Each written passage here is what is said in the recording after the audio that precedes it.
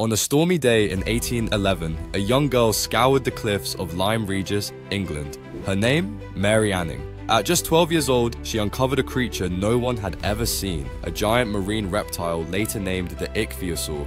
But that was only the beginning. In a time when women were barred from scientific societies, Mary's discoveries shattered everything experts thought they knew about prehistoric life. She found the first complete plesiosaur and the first British pterosaur, rewriting the story of evolution itself. Yet, despite her groundbreaking work, her name was often left off scientific papers. Male scientists sought her expertise, then published her finds as their own. Mary taught herself geology and anatomy, decoding fossils that had baffled scholars for centuries. She even inspired the famous tongue twister, "She sells seashells by the seashore." Today, every paleontologist stands on her shoulders, yet most don't know her name. Why do we forget the pioneers who shape our world? History repeats itself, but only if we forget it.